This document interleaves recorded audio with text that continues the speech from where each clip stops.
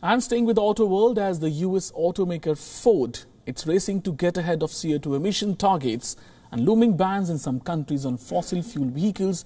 The company has said its car lineup in Europe will be all electric by 2030.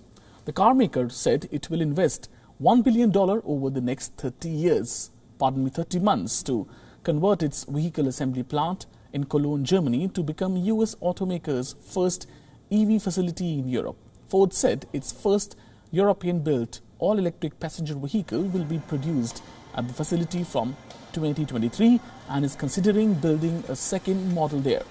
The car maker has a strategic alliance with Volkswagen, under which Ford will use its German partner's MEB electric vehicle platform to build some models. The model out of Cologne will be the first to use Volkswagen's MEB platform. The number 2 US automaker Ford, it said, by 2026 it will have electric versions of all its passenger cars on sale in Europe, and that by 2030 two-thirds of its commercial vehicle sales in Europe will be fully electric or plug-in hybrids. The company also said it will have plug-in hybrid or fully electric versions of its entire CV range by 2024. Ford currently dominates the US and European markets for gasoline-powered commercial vehicles with shares of almost 40%.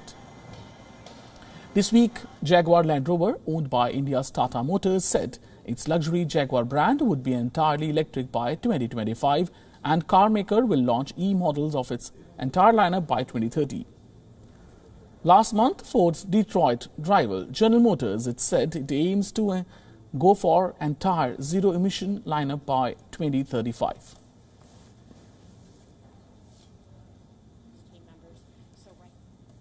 WION now available in your country. Download the app and get all the news on the move.